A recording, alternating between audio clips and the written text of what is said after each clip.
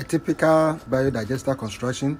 I'm going to show you a typical work that we did, biodigester that we constructed for a 5-bedroom story building house, and then we had to replace the septic tank with a biodegradable waste biodigester.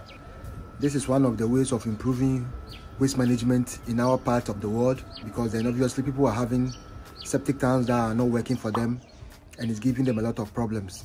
So when we show up in this particular property, what we had to do was to make the assessment and then come to an agreement with the homeowner.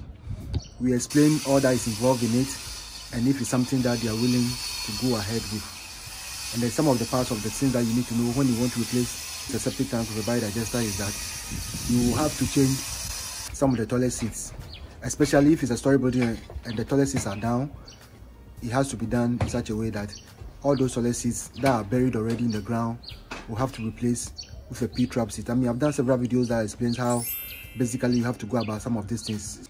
We spoke with the homeowner and they agreed to it. Luckily, only the down toilet seats, 3 of them, are the ones that were supposed to be replaced with Prefab seats. And then they agreed with the plumber and then everything was done and then they were replaced. And then we had to come and do the digester, meet it at a point where all of them can come and then have it drop into the digester. We also had to divert the pipes and then add the wastewater into the bigger drainage system that's going outside the house. That's key. All these conditions have to be met before such a job can be done. So that's basically what we did for this particular house.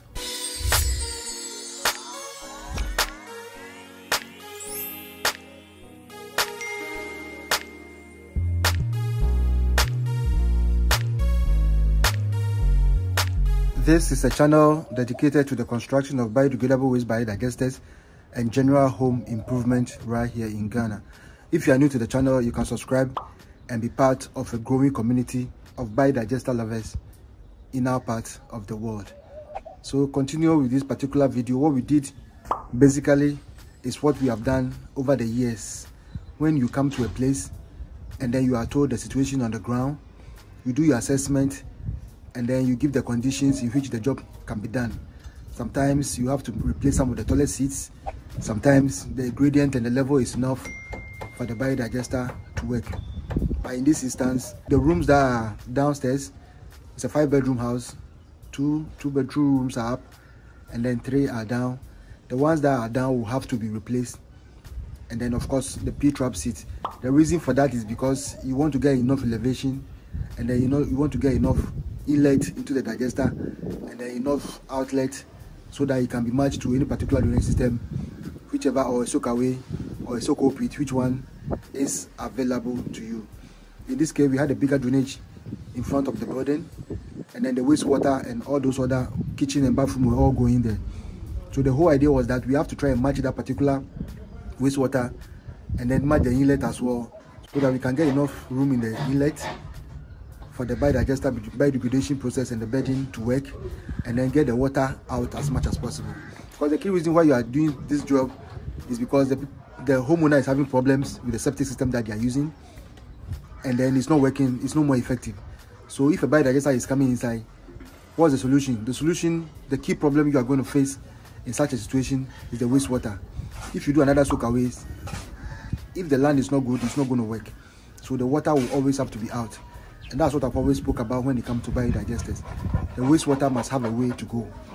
And if that one is done, then you know that you are in safe hands. And then you have solved half of the problem that you are going to encounter when you construct a biodigester. We also ask the plumber to maintain the traditional vent pipes, the vents that are on the building.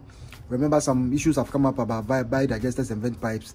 And we always say that because of the digestion process that's involved in biodigesters, you don't need a vent pipe on the digester itself. The vent on the building, which is what the plumber must do for each particular house that they go to, is enough for any scent or smell that will probably be coming from the building or from the digester. So those ones are solved by us agreeing with the plumber that the vent on the building should be used for this particular job. And then we did our thing. We did a large family size biodigester. We used the prefabricated slabs. We used the cutter to cut the measurement to fit, and then we install the biodigester, and then we meet the pipe with a 3-inch pipe into the waste line. And then of course the biodigester material, bedding material was done, and then it was covered. And the plumber also did his part, whereby he terminated the pipes that were going into the septic system and then connecting them, redirecting them back into the biodigester. He also did the P-trap seats inside and then got enough elevation into the biodigester. So basically that's the job that we did here. If you like this video, you can be part of us. You can also leave a comment below, and then obviously if you have any other issues, you can get in touch with us. The next video that's showing on your screen will show you more understanding, will give you more ideas about how biodigesters work and how they are giving homeowners that needed peace of mind. Thank you.